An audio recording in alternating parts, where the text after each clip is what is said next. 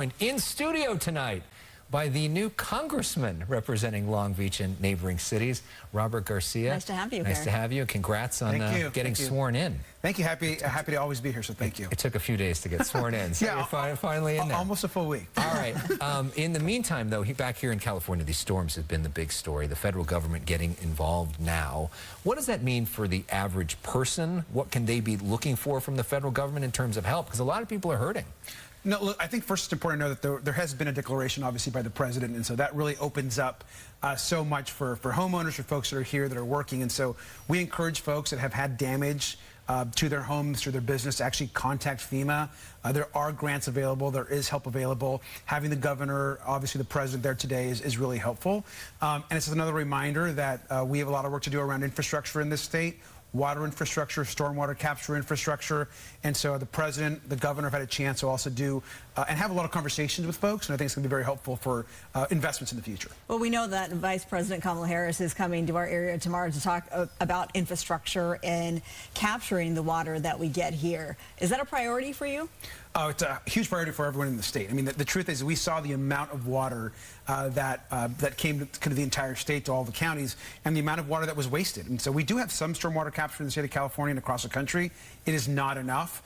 We could and we have to invest in better technology to capture more of this water, and not just from agriculture, on the agriculture side, but also on cities. I mean, the way we're watering, the way we're taking care of our lawns at our homes, that is the future. And so I think there's going to be a huge focus on stormwater capture in the future. I mean, it's frustrating for a lot of people to see that water just wash away when we're in the middle of the drought, right? I mean, listen, to go from where we were at the drought to where we are today is a huge change. And so I think all of us saw all that water going down the drain and thinking this could be invested back into our greens. All right, let's talk a little bit about your role now in Congress. You're the president of the freshman class. Congratulations on that, for the Democrats at least. And one of the things we talked about the last time you were on the issue is that sometimes you enjoy trolling on Twitter. Sure. So the person you're trolling today is Congressman George Santos.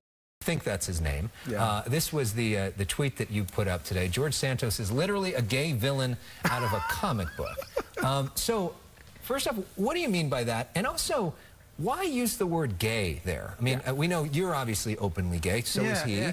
But is it necessary to bring that into that? Is that unnecessarily divisive? I mean, listen, I think first that we have no idea who George Santos really is. We don't know what his name is. We don't know how he got all the money that he received. We have no idea how he has been attracting all the donors that he's had. And we also know that he's a part of the community. I'm an openly gay person. He is as well. And the fact that he's linked up as an LGBTQ plus person with some of the extreme far-right elements of the party that are trying to essentially attack people and their marriages, that are trying to attack people that are trans, or that are trying to actually just gain rights, to me is not acceptable. And so as an LGBTQ plus person himself, obviously I'm having fun on Twitter and other places, but it's serious in a sense where he's not representing or supporting the community that he is a part of, and linking up with the most extreme forces that are trying to take away people's rights. And so I think George Santos needs to resign.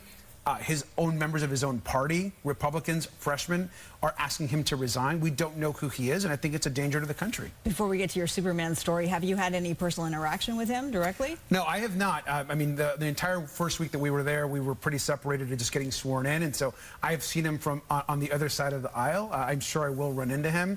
And quite frankly, if I see him in person, I'll tell him what I've told you. He needs to resign. And he's heard it from his constituents. He's heard it from the other freshman Republicans. We don't know who this person is, and he shouldn't be in Congress.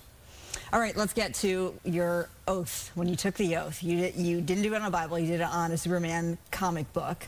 What's the backstory there? Well, I did it on the U.S. Constitution. So, I mean, I think first, what I did is I took 3 items that meant a lot to me personally. I think for me, being in Congress, you've got to first swear allegiance to the Constitution, first and foremost.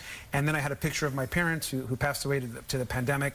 My citizenship papers, became a U.S. citizen, and then a copy from the Library of Congress of Superman #1, which I'm a fan. It's a old 1930s comic book, and I learned to read and write English as a young kid reading comics. And so 3 things that meant a lot to me personally: but I swore on the U.S. Constitution. So you came here from Peru as 5 years old, right? Yep. And Superman helped you sort of learn this whole culture, right? I mean, is it kind of crazy to be sitting there and to see the original one and be in Congress? What does that moment mean to you? Yeah, I mean, listen, I think that issue is the holy grail of comic books.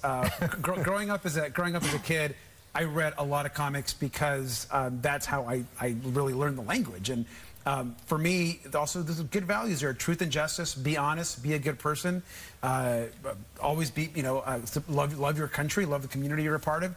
Superman happens to also be the probably most famous immigrant ever in American fiction. So it was important. But for me, more important than that is having my parents, a representation of my parents there with me. Being a naturalized citizen, I always tell people I love this country deeply, and my citizenship means more to me than anything else. And taking an oath in the Constitution matters, and I think that you have to, you're pledging allegiance to what makes this country special and so welcoming of so many people. Yeah. All right. Well, it's great to see you. Congrats, and thank you for coming back now that you're a big-time member of Congress, and we hope to talk to you more anytime as the journey continues. Yeah. Thank you. Thank you both. All right.